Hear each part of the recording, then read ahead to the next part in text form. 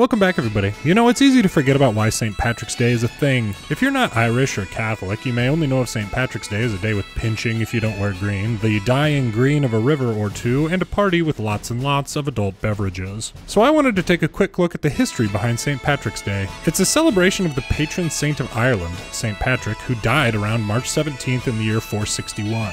Interestingly, Microsoft Flight Simulator doesn't render the cathedral that was built near his burial site in Downpatrick in North Ireland. But you can see the outline and even the shadows from the building.